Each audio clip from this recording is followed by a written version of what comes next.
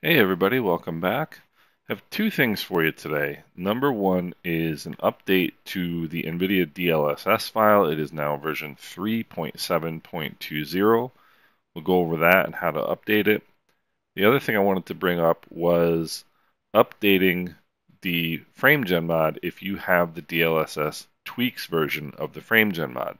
Putting these two things together because they both came out roughly the same time, and I have to get to the airport today, so I need to get this squared quickly. So first of all, DLSS. What is DLSS? DLSS is deep learning super sampling. It's the NVIDIA proprietary technology that gives you the best image quality you can get. It uses machine learning and artificial intelligence to downscale the image on your screen and then stretch that image to fill your screen, and it gives you the best visual quality you can get and the best performance you can get. And you want to update this file if you are using an RTX graphics card. So we update DLSS using DLSS Swapper. If you don't have the program, you come here to GitHub, and I'll put a link in the description. Click here on Releases, and then you want to click on the DLSS Swapper installer file. Now this will download the file for you. You save it to where you want to save it on your PC. I already have it, and it's just an installer. You double click it and run it. Install the program. And when you install the program, this is what it looks like. Quickly down here on the lower left, you have your settings.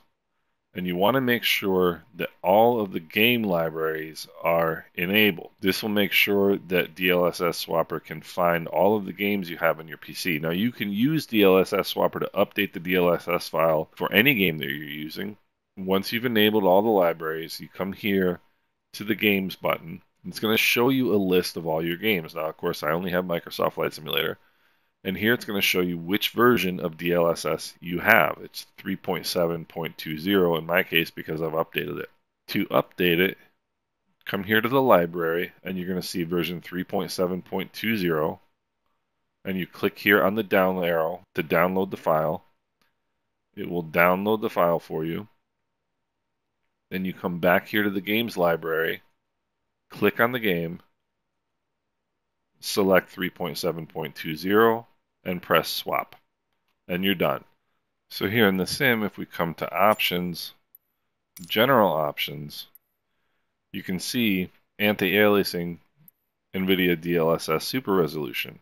DLAA is a one-to-one scaling. There's no downscaling done. It's simply the best image quality that NVIDIA can give you. And what this is akin to is TAA. And so this is the best visual quality that you can get. Now, quality is a 1/3 downscale, so you get 67% of the pixels, and then NVIDIA uses AI to stretch that 67% image to fit your full screen. So because it's generating fewer pixels, it's less taxing on your GPU and you'll get better performance. And with the upscaling, it scales it up so you get the full screen image of what you would normally get. Balanced is a 58% rendition of your screen, so it's downscaled by 42%. Performance is 50% downscaled. It's actually generating half of the pixels and then using AI to stretch that to fit your entire screen. And then ultra performance is 33%. So it's downscaling your image by 2/3 and then stretching that image to fit the full screen. There are disadvantages to DLSS. It can make the numbers on electronic flight instruments look fuzzy, but again, it gives you a big performance increase. And if you're using the FrameGen mod, that's going to give you even more performance. So what you can do is use, for example, DLSS quality, which is a 1/3 downscale, get the performance benefit of that, and then use the FrameGen mod to get even better performance on top of that. I personally, with my RTX 3080 Ti, I run DLSS DLAA with the FrameGen mod, so I have no downscaling at all. I get tremendous visuals. I mean, you see them in my videos. I get great performance as well. I'll just run through my settings real quick so you guys can see them. I'm sure you're going to want to see it. These are all of my settings. You can pause it and take a look if you want. The rest of my settings. Next up, for those of you who are using the DLSSTweaks version of the FrameGen mod, I'm going to show you how to update it. Now, what is DLSSTweaks? DLSSTweaks allows you to change a variety of things, but the one that we're looking for is changing the DLSS preset, which is a prepackaged bundle of settings that NVIDIA puts together for DLSS. And you can change the different presets to prioritize different things, basically. And if you have DLSSTweaks set up, all you need to do is come here to this version of the FrameGen mod. I'll put the link in the description as well.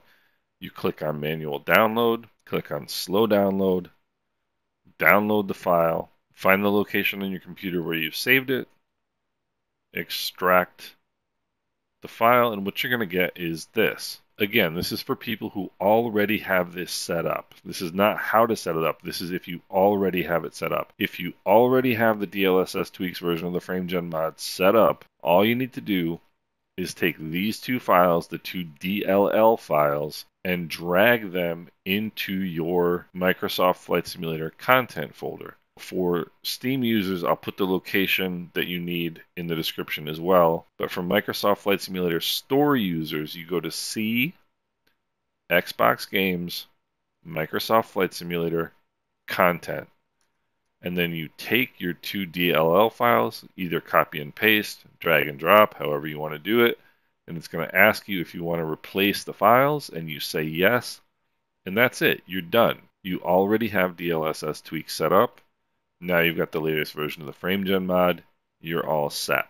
For people who are interested in setting up the DLSSTweaks version of the FrameGen mod, I'll put a link in the description to a video I did about how to do that. There's basically two ways to change the presets for DLSS. Number one is with the DLSSTweaks. Number two is with NVIDIA Profile Inspector. I find NVIDIA Profile Inspector, for lack of a better term, confusing. You can also mess up your computer if you don't do it properly. DLSSTweaks is much more user-friendly, easier to use, so I'll put a link in the description to that video as well if you want to set it up. And I hope you guys are having a great weekend, and we'll talk soon.